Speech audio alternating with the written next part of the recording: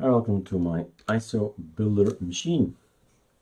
This is not a topic that the general public requires to watch. This is a backend what happens when I want to install extra packages on ArcoLinux GNOME in this instance, but it can be any ISO out there, which is at this point in time 15, in the sense that we have 13 ArcoLinux B, 1 ArcoLinux and an ArcoLinux D. That's for me just a number, 50. I know there are more, there are 60 ISOs, but it's all spin-offs, having an LTS kernel or not, have a minimal or a bare, etc. So that's just choosing your Lego blocks, but 15 in general. And even so, we could argue there's actually just one. ArcoLinux ISO. Now, the video is going to show me how to add an AOR package to ArcoLinux, right? So it's gonna show you stuff that's what happens behind the screen that you don't see normally, and it's best I put it on the ArcoLinuxISO.com website, because that's the website where we're going to build an ISO from scratch. So it's one of the routine things you have to do when you want to have something. All right, I was working on ArcoLinux B GNOME, and in there I always have to go to a kind of shell, GNOME shell extension it's called, to, what did I actually type here? App indicator will have less hits, and you can install the GNOME shell extensions via the browser, go to a certain website, and I have a slider, and you have it all.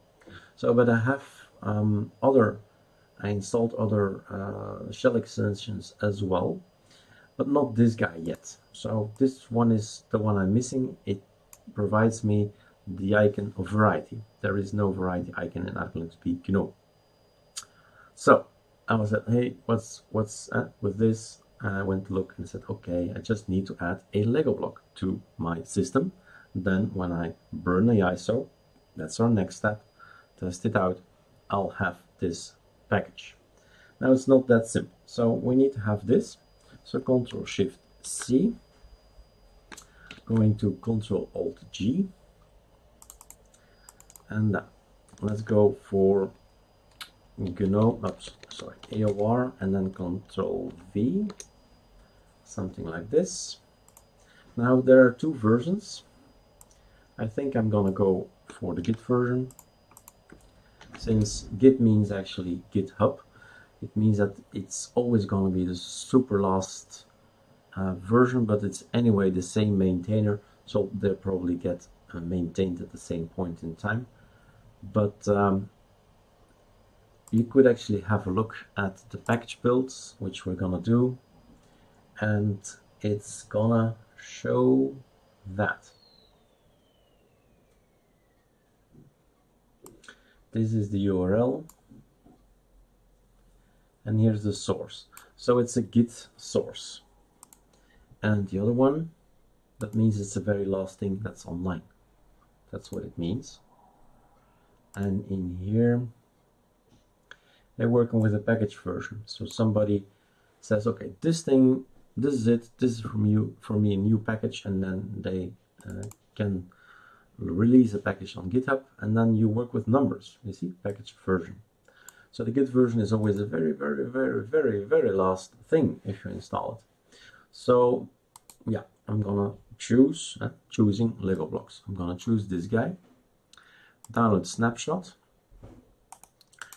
We are going to go to my downloads, which is clean, and then extract here. This one I don't need, this one is okay. So this one is going to be moved to the rest of my packages that I have to maintain, which is ArcoLinux package build third party. I've done some changes. Let's see if it fits in here in the automatic update. So we copied this guy, there he is. I'm gonna check my builds, Ctrl C, and Control V. So to make my work easier, I've made a build script, and it's going to either build it in Shroot if it's possible, and otherwise make it, and it's going to go to number 4, so it's the repo ISO afterwards. So these are variables. I've totally rearranged my scripts a week ago after testing all these 60 ISOs. I said now I have the time to remake, and now it's an auto build in the sense that the parameters do not need to be put in by hand, but I can run each folder after each other, and the parameters are in here. So use the Shroot and put it there. That's basically what it says, and the rest, okay, we'll leave that for now. But this package builds, I've never run this, so I'm gonna test it anyway, first with make package to see what's going on, if everything works. So that's already done, super fast thingy. So this is the source file, this is GitHub, this comes from GitHub. And in the end, it's going to be packaged in this folder, in the GNOME Shell extension, in user, in share, in GNOME Shell, in extensions, in app indicator. Here, the information is available. So that's where it's going to be put on your system. So this thing is packaged into this thing. We can actually open it up. I don't really like to do that. You can apply it, I mean, but don't want to open. But I just don't want to change these things, but we can, if you want, take a look at it with Archive Manager. So remember, it's software installer, and when you choose to change it, use as default, don't do it, then you can actually see what's inside. You see, it's the same well, structure. This is where it all ends. This is the folders and the files that are going to be put on your system with this package. Okay, so the make package worked fine. Let's clean everything up. So this one goes. Now let's test if this works with my build auto thingy. Now is it going to Shroot it? It's a different kind of building. It's in a separated, protected part of it's a folder, but it's going to mimic an ArcoLinux installation, and well, build it there. Maybe I have a link in here. Building in clean Shroot. So in ArcoLinux, if you want to read more, building in a clean Shroot.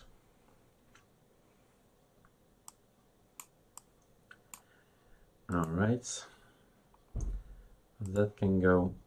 So everything is done. We're not going to talk about the signing of the package, but I signed the package as well. And then deleting everything up. So everything is clean. And now I have something extra.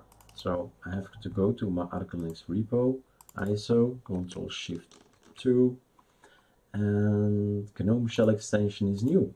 So this package has been added to the repo to build an ISO. So you never normally see this thing. This is just the catalog repository, the map, the folder online that keeps all the packages that we put on the ISO. So anything AOR related, I have to build it like this, put it on here, and then I can say in my ArcoLinux B script in the packages, add this as well. So this thing, Ctrl+C, that's the name. It stops at Git, and then the numbers come.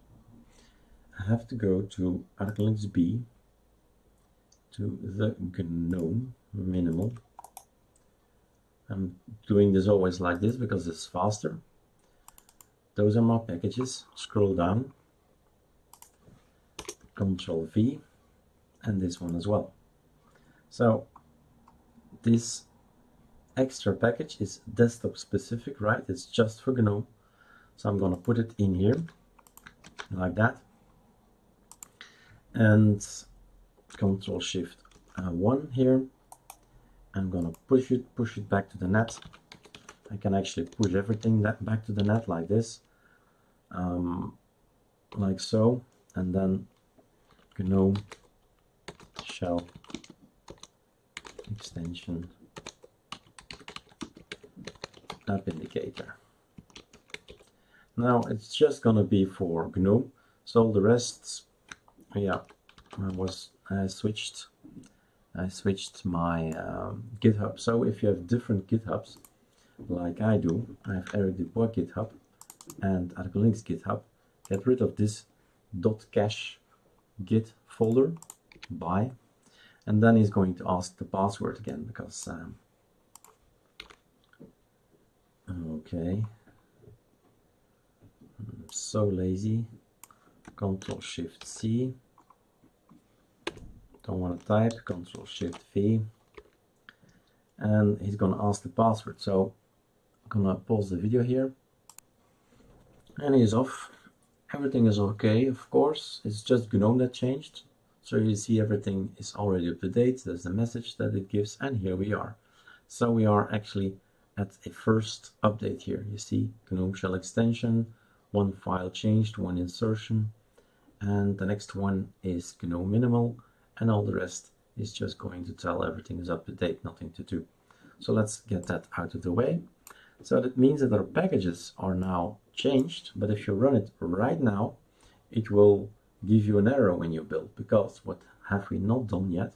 We did not go to close the Thunar, so we did not push this thing to the net. So I need to push this as well, like so. So the new package that I put on repo ISO is not on the internet yet. So if somebody at this particular point in time wanted to build, then you have a text that's not pointing to an application, to a package. So everything stops and it's done. You can't build anything. You have to delete that line in the packages folder. So tutorial app indicator, right? There you go.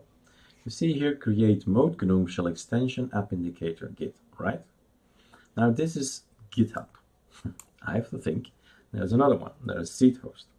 And I'm going to push that one as well on seed host. So I'm gonna actually say to seed host, get the information from GitHub. So GitHub is the first place everything goes to, and then everything is synced up with seed host because it's faster, more reliable, okay? So I'm gonna do that as well. Right now, let's pause here. All right, in the meantime, I've synced seed host with GitHub, which means that we can actually test this out. It means that everything has been covered. We created a new package from a package build from the AUR. We've built it, we've put it on the repo. The repo from GitHub is synced with the repo from seed host. I have changed the folders, so the files for, let's take a minimal, doesn't take that long, and I've changed this as well, so we could actually build one right now. Let's take number 31 and build a one with Linux LTS, and let's just show you when lib, how was it called again? The file. All the way down. This is the file we need to find in the long list, GNOME shell extension app indicator. Now what I'm gonna do then is, if the ISO is built, test it, see if it's working, if it's there upon installation. I better pause the video right here.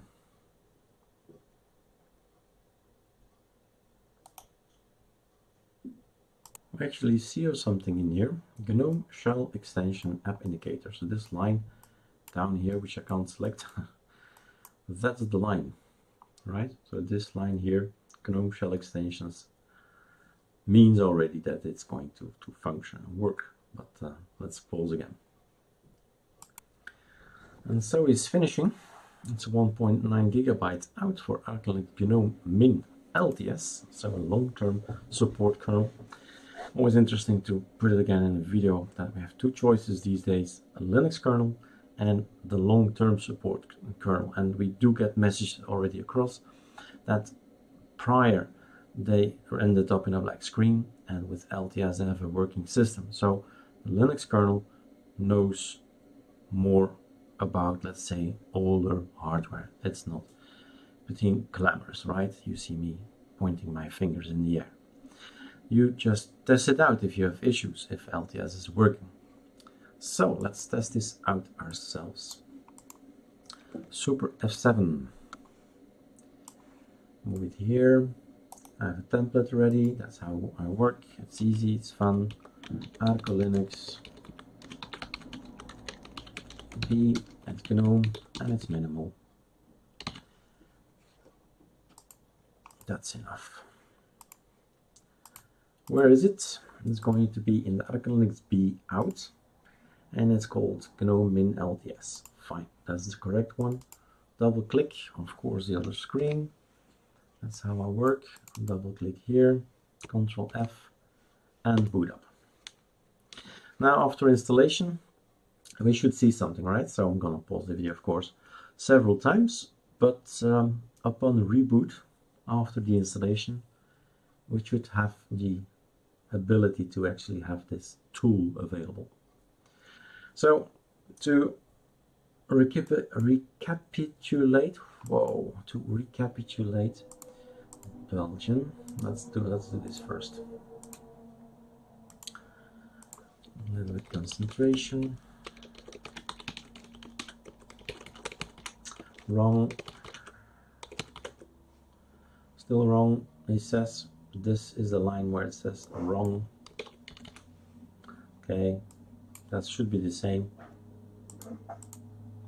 Unless you type it wrong twice. I've done that also in the past, everybody has. And then you don't know the password when you're booting up. QWERTY, AZERTY, just type wrong twice and it passes. So, talking again about the summary. So, recapitulation. If you want to add a package from AOR on the ArcoLinux B ISO, you cannot at this point in time. You have to get more knowledge. I can do that at this point in time, and this is how it's done.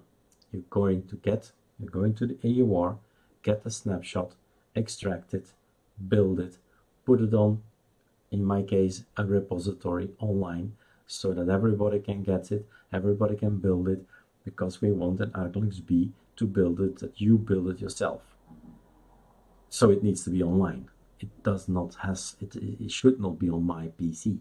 It should be online so everybody can get these AOR packages. Now, AOR packages will always, well, become out of date. They will update. The developers will make new versions. So you need to update all the time these AOR packages. So that's back-end work. That's what you don't see. That's what you need to do when you do an ArcoLinux ISO creation in the future in phase 6, I think we call it, ArcoLinuxISO.com. That's work. You need to update all these AOR packages constantly. So we have now a new package, which means more work, right? So the more packages you are going to put on your ISO coming from AOR, the more you have to maintain. Okay, hope that's clear. So you can put any package that's come from ArcoLinux and the ArcoLinux repos on the package list of ArcoLinux B. But when it comes from the AOR and we don't have it in our repo, at this point in time, there's no video how to fix that, right? But this is how it's done. This is how it's created. Oh, I can boot. Almost. All right. How do we get right now all these packages from AOR? Well, yay -s and get whatever you want. It's in a script. We call it the Nemesis script. It's fine-tuning any ISO out there from Linux, it's never gonna be just the way you want. So what we do afterwards, always everybody individually, is run scripts to install stuff, to uninstall stuff, to sync things from the cloud, and so on. That's what we all do. Almost there. Nice image. Restart now. Done. Let's have a look. Is it there?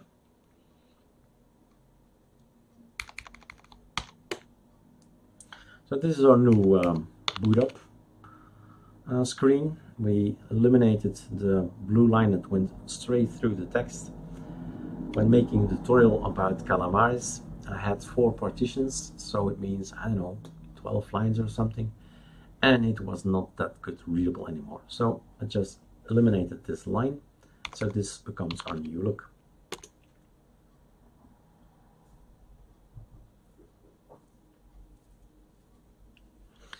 Let's go for it.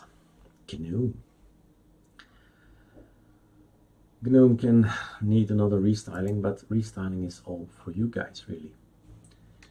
When you get an ISO, capital letters it seems, okay, then you gonna tweak it anyway. Aha, there it is.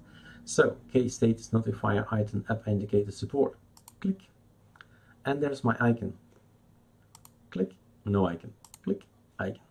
So yes, successful. We have now, from now on version 1909, so September release, it will, or build it now, right? ArcoLinux B, build it yourself, and you'll have it. But it's just an extra fun thing, so we can actually select our wallpaper the way we want. Oh, that's it, and that's the guy for the coming hours, days, etc. So yes, this is a success story. So this is the workflow. Just wanted to share that. Had to do it anyway. So now you know this is what comes behind adding just one package on the system. All right. I'll put this on ArcoLinuxISO.com, and well, have fun learning how to build an ISO and maintain packages and all that. Cheers.